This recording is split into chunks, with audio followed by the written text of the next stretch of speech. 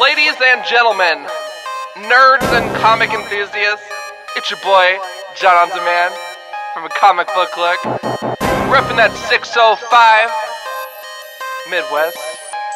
Yeah. I go by many AKAs, but today you'll know me as the comic book Hugh Hefner. So international, I'm fresh off the plane. Rep a comic book look, hottest channel in the game. They know. Every Wednesday, load my stack into that plastic bag. Every Wednesday, load my stack into that plastic bag. Take a picture when you see me. I'm a comic book Hugh Hefner. They know. Pimping all these issues so easy. I'm a comic book Hugh Hefner. Hey everyone, it's a comic book look and it's your boy John on Demand. And what do we do here at a comic book look? We pop bottles and we read books. And I'm powered today by Stella Rosa, Stella Peach. Stole the whole bottle for myself. It's been a hell of a week. Man, and I trust me, I've been working. So Tom and Skylar just uploaded a video and it was super awesome. And so I'm like, you know what? I need to get back on the ball. It's 2015, and I've been a royal flat tire, but relax. I have not been slacking at all, and I have some super cool things to share with you. I'm super stoked about. So first of all, my birthday was last month. We had the holidays last month. I got a couple of sweet gifts that I just wanted to share with you, which is super cool. So first off, right off the bat, just for privacy, I'm not going to show the front with the address, but this is actually from a fellow webcaster, Mr. Mark Shelton. The begging and boarding bad boy. I left a comment on his video when he was discussing this really cool gift, and I was like, gosh, I really want one, you know? Well, sure enough, he spoils me rotten and sends me this sweet Batman stamp set. Legitimate postage with a legitimate character. How win is that? I'm not going to use them, of course, but I'm probably going to find a sweet way to display them, because that's pretty badass. So first of all, I wanted to put this first and foremost because that's arguably the most just fun set of stamps I've ever gotten, ever. I have my normal stash over here that I use for cards and birthday cards, you know, all that stuff. But anyways, thank you, Mark. Thank you so much. I really dig that. It was a cool gift, and I love getting nerd mail. It's my favorite thing ever. That's why I do Loot Crate. Love it. Love it, love it, love it. Up next, I actually made mention at work that, hey, I happen to like comics. So my coworker, Scott, is a rock star and decided that he wanted to part ways with a sweet combo of things here. So first of all, gotta match the hat, you guys. International Walls over here. If you could see it, you know, I'll probably have to show it to you sometime. It's cool. Galactus, Silver Surfer, the Blacklight posters right here. It's cool. But he ran with it, and he was like, hey, I have this sweet trade, and I got someone else to show you with that too, but this is a Stan Lee and Jack Kirby Silver Surfer trade with a promotional event flyer in the back. Now, he did advise me that this is, this is from out in Berkeley, it looks like, and it's so cool. A Jack Kirby presentation. The flyer itself is cool. Totally staying with the trade. Best gift ever. But to accompany that, you guys know how I feel about wall art. So how awesome is this poster that I got as well? And it's rolled up pretty tight there, but I'm looking probably to get a frame for it. Ken and I are actually in the process right now of taking care of business downstairs, getting an extra room cleaned out so that we can use it and have it possibly be the home studio for when we film a comic book look versus when we're over at our place. We're always hanging out in the living room. It's super boring. We wanted to jazz it up. So this is definitely on the prime candidate list to appear in there because it is awesome. And I love that. I just was like, are you sure you want to part ways with this? And he was like, yeah. And I'm like, okay. So thank you, Scott, as well. Love it. At work it was cool too because I stepped away for a second into this meeting that had to take place in another meeting room for an hour. And I came back. My desk was all pimped out with like Silver Surfer decorations and my name JR and the Superman's logo, and Batman logos everywhere. It was cool. It's so fun to see those around me, I guess, know my culture well enough to have fun with it, and I just totally dig that, and I think that was really cool. So anyways, enough about the seasons, you guys. Let's talk books. So first of all, I just wanted to let you guys know I'm intermittent right now. I am picking up a few new books, but truthfully, I've fallen off of a lot of stuff. And I'll probably do a whole separate video about my rants and why I had to give it the guillotine. But for right now, let's focus on what I did get. I got just some fun covers, fun stories. So I'll review it one-on-one here. But first of all, I just wanted to touch on this cover.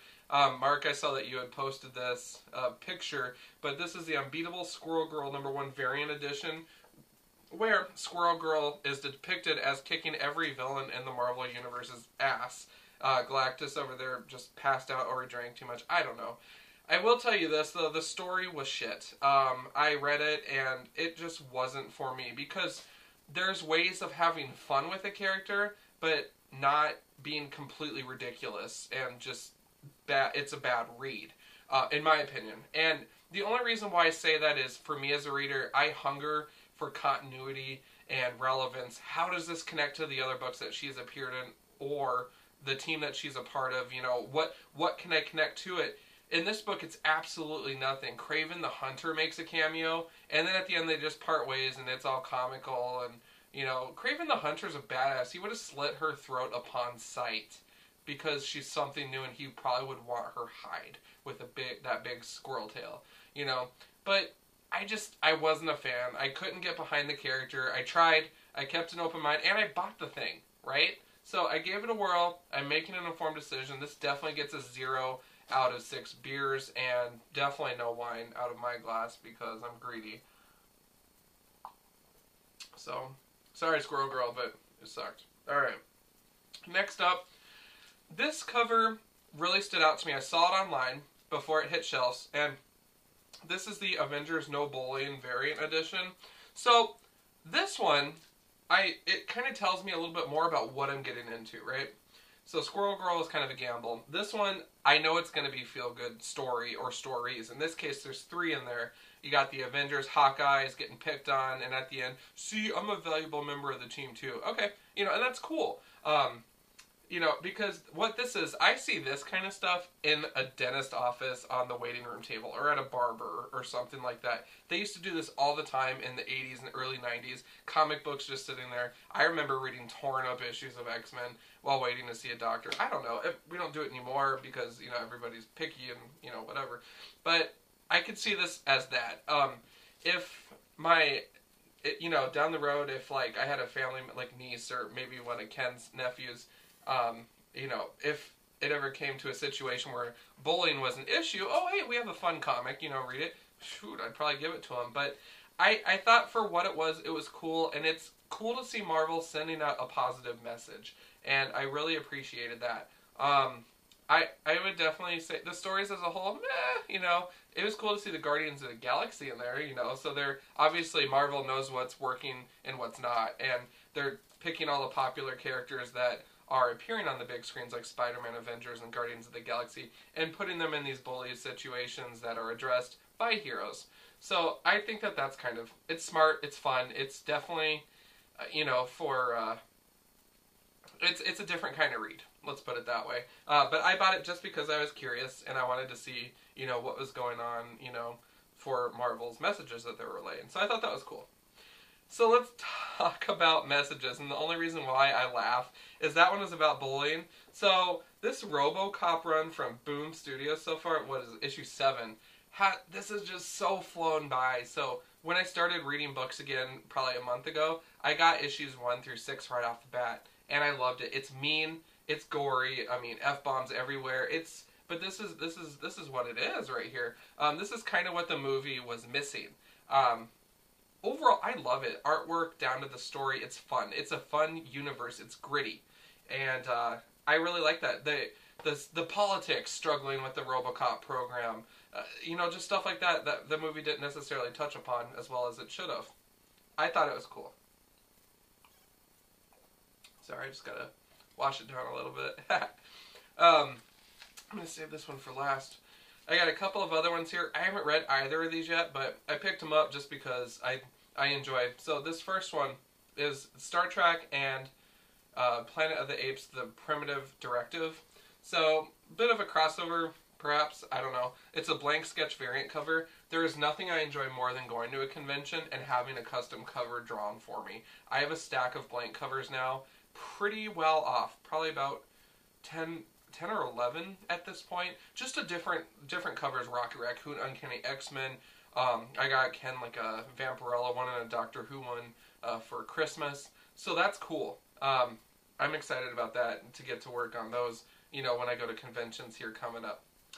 Another cover that I bought, and I wanted to try this book out just for the first issue to see if it's cool or not, of course, because of the movie coming out, is going to be Ant-Man #1. I thought this cover stood out to me the most, so I got this one instead of the normal. And I'm just excited. The logo itself is clever, having the ants in there. But as a character, I'm kind of curious to see where we're taking it, what direction it's going to be. Ken already reviewed it, and he has his own copy and said rave reviews about it. So I thought that was cool. But you know, we'll see how it treats me coming up. So finally, I really just wanted to touch upon this one last, because it was probably the best way I could have ever started my year with Marvel. I like I said, I'm going to be doing a rant episode about how I've lost faith in a lot of Marvel stuff, but this was a sure home run right here. I'm going to tell you why. So first of all, I want to introduce it. This is S.H.I.E.L.D. issue #1. So when S.H.I.E.L.D. first came out, the TV show, the show anyways, I ripped it a new one in terms of reviews. It was boring, it was this, it was that. I want to retract those words, because Ken and I had a chance to watch all of season 1, and I thoroughly enjoyed it. I actually don't have any complaints about it. I found myself wanting to watch the next episode. After the whole Hydra twist came into play, it just got so stinking good. It was awesome. Season 2 is already available. We don't have cable, so we're kind of waiting on, are we going to buy the whole season and just watch it digitally, or are we going to wait for it to come to Netflix in another couple of years? I don't know. So if we get bored between now and then, we'll probably just go ahead and get like a digital pass to watch it. But honestly, there's so much going on right now with TV, it's hard to keep up sometimes. Flash, Arrow, Gotham, Constantine, although that one's going to be falling off here soon. Not to mention the cartoons available on Netflix. We're rocking Hulk and Agents of Smash, etc. But anyways, the TV show is cool. The characters are cool. I really like that it's in continuity with the Marvel use. So, what does the guy like? Your boy likes continuity, that's right. So, this is awesome. And I'm going to tell you why. Because, first of all, Phil is a badass. But let me just point out one thing here on this particular page. Phil, throughout the years, takes notes. Starting as a youngin', he's taking notes in a notebook. Human Torch, the first one. What powers they have, etc. He's profiling people. In high school, he's watching the news. He's profiling people that are appearing on the news, like the Hulk. So now that he's in S.H.I.E.L.D., I just love this. This is Coulson depicted at age 25. Omega Flight is laying Baltimore flat, son, is what his boss says. And Coulson is researching the characters of Omega Flight on the computer screen, and those characters I know very well because I read about them in Alpha Flight when they appeared as a bad guy team originally. How awesome is that? So not only are you taking me back a couple decades in terms of Marvel content and making it relevant, but you're doing it in such a way that readers now are going to be like, those characters sound cool. You know, I'm like, I already know them. That's awesome. I really, really appreciated that. I totally did. So there is another scene that I really enjoyed, and it's just so freaking awesome, where he name drops. And it's something about where you're mentioning what teams, you know, what teams can we call in here? We need some help. And it's just so, it's so funny. I kind of want to find it. But in a nutshell, hey, there's a crisis. You know, some of the Avengers are on it. But he's like, honestly, where, you know, if this is such a big problem, we should be calling anybody at this time. You know, the X-Men, the whatever, you know, and then he name drops the Thunderbolts. And I was just like, that is so awesome on so many levels that we're mentioning the Thunderbolts and Omega Flight, which ties into Alpha Flight, all in the same issue. The other thing that I really liked about this is that Tom was talking about the UK comic 2000 AD in the last episode, issue 129. And Tom mentioned that he likes the one and done formula. Right here. One and done. I think that what they're doing with this is they have S.H.I.E.L.D. And then what they do is they're pulling in a random combination of available Marvel characters to work together to solve this. And it's a one and done. Loved it. I am so sick of crossover events right now and things that make you buy billions and billions of comics. Right here. Solid Marvel storytelling. The universe is so rich in content. Love it. And I thought it was cool. I thought it was cool. I am going to definitely check out the next probably 3 or 4 issues just to make sure that it stays on par and that it's good quality. But my God, I mean, these creators, I'm not personally, you know, none of these names are people that really jump out at me as, oh my God, I need to go buy this book. I just wanted to try it on a whim, and I don't regret it at all, you guys. Surprise of the year so far has definitely got to be this S.H.I.E.L.D. comic. So, highly recommend it. If you want to try it out, definitely do. And if you do, let me know what you think. A comicbooklook@gmail.com. Drop me a line for sure.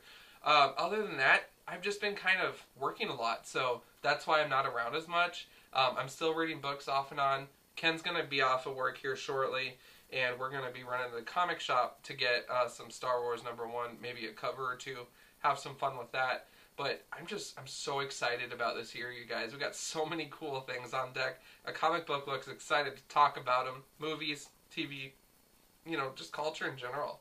Nerd life, that's what it is. So I hope you guys are having an awesome, awesome beginning of 2015. I hope it's just you're spending time with loved ones, you know, and you're nerding out, having fun. Just have fun with it. Great community. Reach out and talk to other people. I love, you know, all these other people that are doing videos as well. It's just so cool to see the variety and the enthusiasm about our culture. So I totally dig it. In a nutshell, I hope you guys have an awesome, awesome rest of January. I hope to check back in with you. I'll prepare my rant video and, you know, try to be not so mean, but, you know, to the point, So, anyways, Tom and Skylar, hats off to you. Great episode. Sorry, that was my phone alarm. Awesome. Well, that's a sign from above there. So I'm going to wrap it up here. You guys have an awesome, awesome rest of your week here in comics, and we'll check you soon. Keep it comics for sure, man.